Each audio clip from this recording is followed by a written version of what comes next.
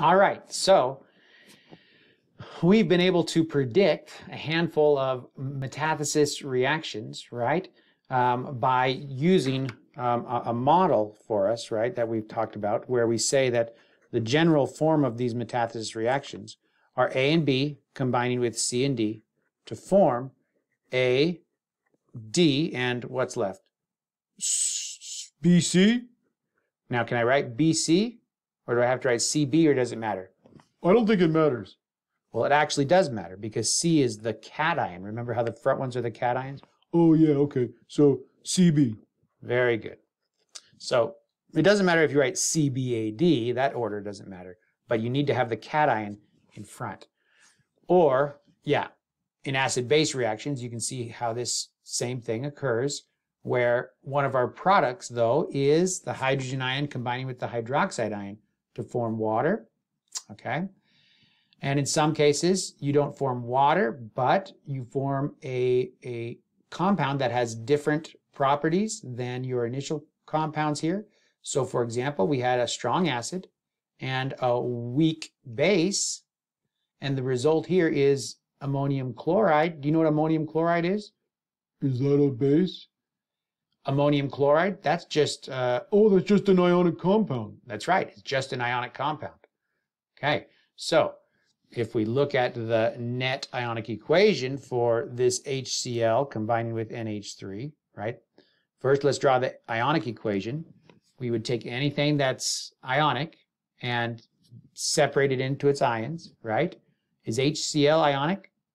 Well, it's an acid. Okay, yeah. So on acids, we'll write them as separate ions only if they're strong acids. Is HCl a strong acid? Let me look at my list. Yeah, it's a strong acid. Very good. Hopefully you have that list of strong acids. If not, go back a couple chapters where we talk about strong and weak acids, and you'll get that list written down on your periodic table as well. So HCl is written as its ions. H plus and Cl minus. It's dissociated, right? Now, NH3, do you know what kind of compound that is? Well, it says acid-base reaction, so is it a base? That's right, it is a base. It's a base. And NH3 is not dissociable. It doesn't dissociate or ionize when placed in solution. So we don't separate that. It's not a strong base. It's not an ionic compound that's soluble, right? And it's not a strong acid. So the products, NH4Cl, is NH4Cl, ammonium chloride, is that soluble in water? It's an ionic compound, we decided. Is it soluble in water? Is it a strong electrolyte? Yeah, because rule 1 says that any ammonium compound is soluble in water. Very good. So I write that as its ions, NH4 plus and Cl minus. And now I can look and see what my net ionic equation would be. That is my ionic equation. And my net ionic equation, what would it be? You have a chloride ion as a spectator. Very good. So my net ionic equation exists. Hydrogen coming together with NH3. The common name for NH3 is ammonia. All right. To form the ammonium ion. All right. Very good. So you follow that same pattern and see if you can predict what the products will be for this reaction. Okay. Take a try at it at home, and then push play again when you're ready. Ready, Fred? Ready. All right. So what are you going to do here? I have no idea. Okay. All right.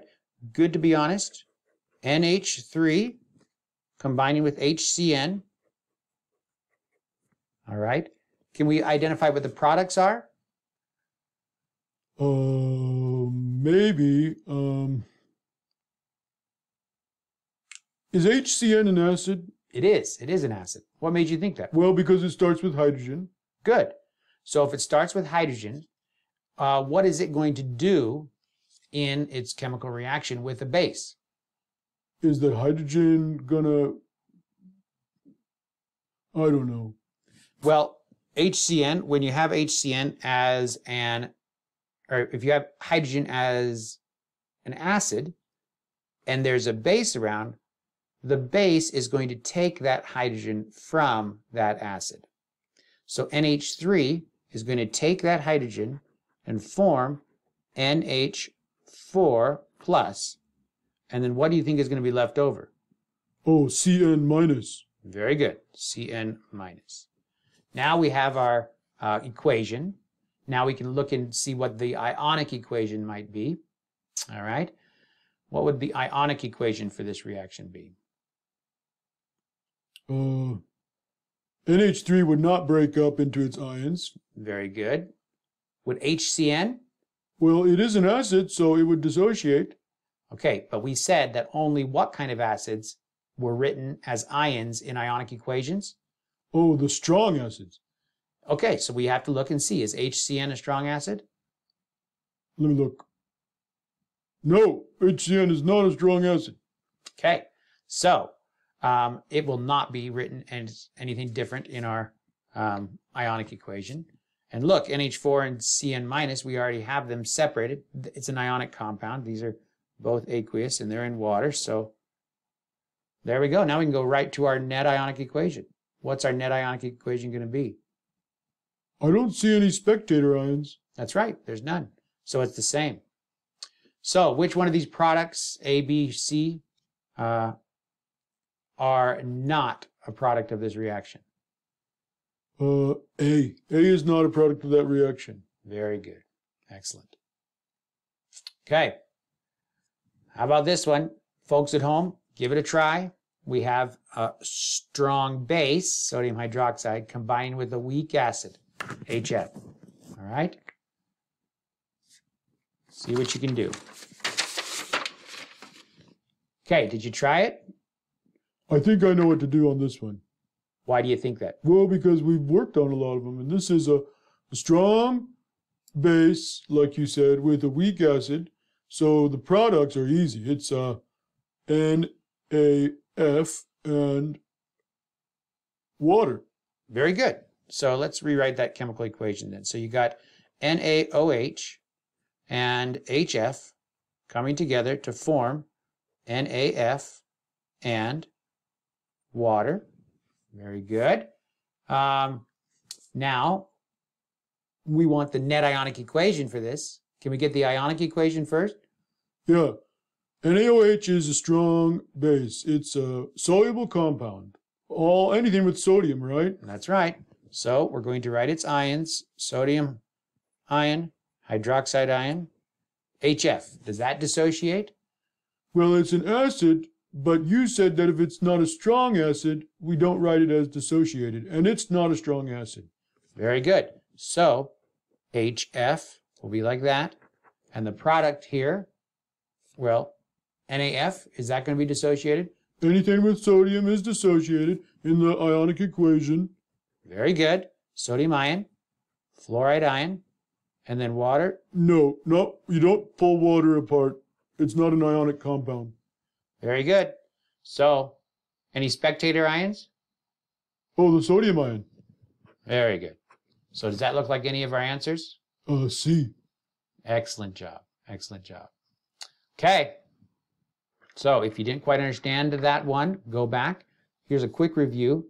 But sodium hydroxide, strong base, it does dissociate when it's in water in the ionic equation. HF, weak acid, does not dissociate. Remember our strong acids and weak acids. We have to have those written down. You can go back a couple videos if you haven't remembered that or written that down. Sodium fluoride, just an ionic compound, dissociates. Water does not dissociate. Okay, very good. Now there's just a little bit of reference here to the gas-forming reactions. There's a handful, not just these four that are mentioned here, but